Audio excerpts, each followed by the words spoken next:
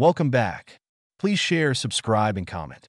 Historical background and significance in the development of quantum theory. Answer.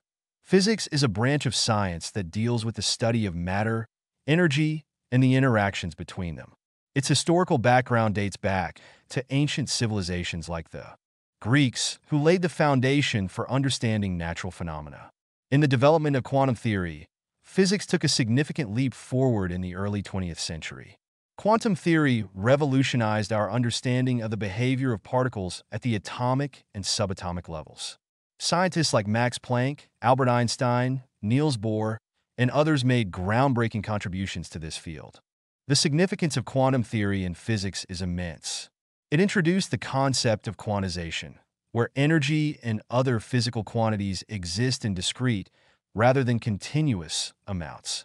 This led to the development of quantum mechanics, which has applications in diverse fields such as electronics, computing, and modern technology.